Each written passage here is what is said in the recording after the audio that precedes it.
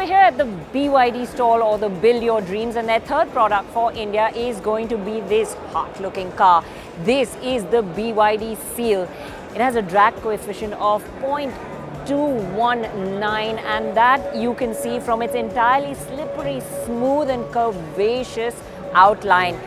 The Seal has what they call cell-to-body technology. Now this allows the battery to be integrated into the body, giving it more efficiency and longer range. Yeah, it's got a lot of cuts and curves, but let's start looking around the front.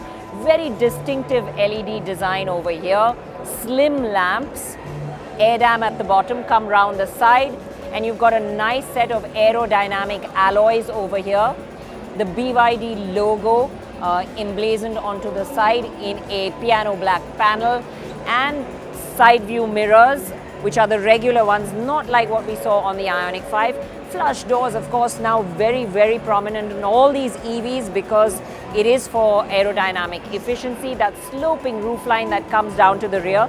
You see a nice patterned design, kind of small flames that go towards the front of this car, making it look pretty sporty.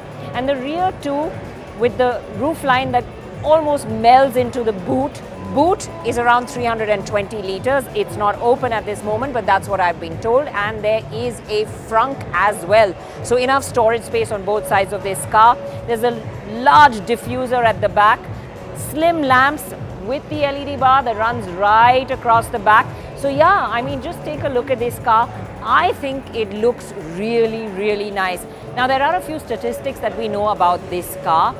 We're going to get the all-wheel drive version in India. This has an 82.5 kilowatt-hour battery. It comes with two motors, one on the rear and one on the front. The rear has a 312 HP motor and the front has 217 HP. 0 to 100, 3.8 seconds. So this car is quick. I can't wait to drive this. Of course, the interior, we can only take a look from the outside, is very similar to the other BYDs we've seen, with that large central screen which will rotate, a smaller infotainment dial. But overall, I think the fit and finish on this Seal is a lot better than the other BYDs we've seen, and materials used seem to be more premium, more rich on this car. Now, it's expected to launch in October. Bookings will start in September, and we think it will be priced around 70 lakh rupees.